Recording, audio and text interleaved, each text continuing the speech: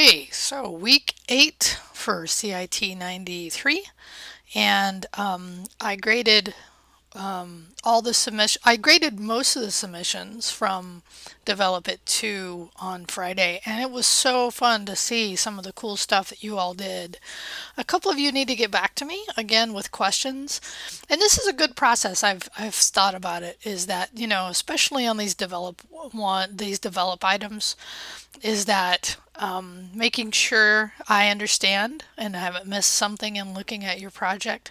So it's really important that you get back to me in a timely manner. And I think it's only a couple of you at this point that need to reply back to me. And you can either do it in the post or email me, but make sure you get back to me so that I can grade your work accordingly. And so, like I said, some really fun stuff that I saw last time. So this week, no video for this one. This is, I believe, our last JavaScript, purely just JavaScript free code camp. Then we'll move on to some of the OOP, the object-oriented programming, and other things on free code camp.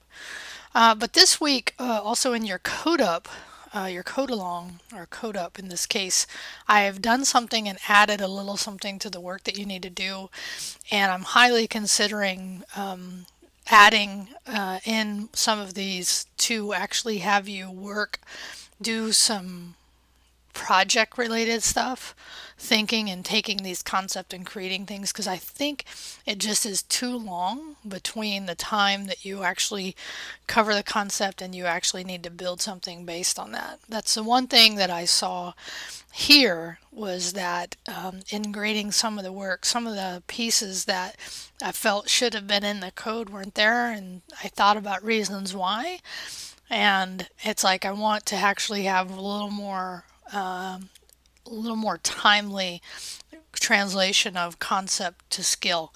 So you're going to see me do that throughout this. So the other thing I will tell you is that for those of you thinking of moving on to 94, if you look in the schedule, my name isn't on 94, but it will be soon. And that will be taught on a Wednesday night at Fresno City campus. There will be times you have to come into the classroom, but it will be run somewhat like this class as well, to where you can do some of the work outside. But there will be, and instead of, there'll be code ups, but there will also be more challenges and more what we call code reviews, traditional code reviews in that case. So think about that. So next semester on Wednesday, CIT94 Node.js. Again, the server-side version of JavaScript, or the server-side use of JavaScript. So check that out. Keep that in mind. This is, we're moving into our mid part of the semester, FYI. And this is the point that you have to make a decision whether you're going to stay or go. And most of you, this is not really a decision you need to think about because you're doing great.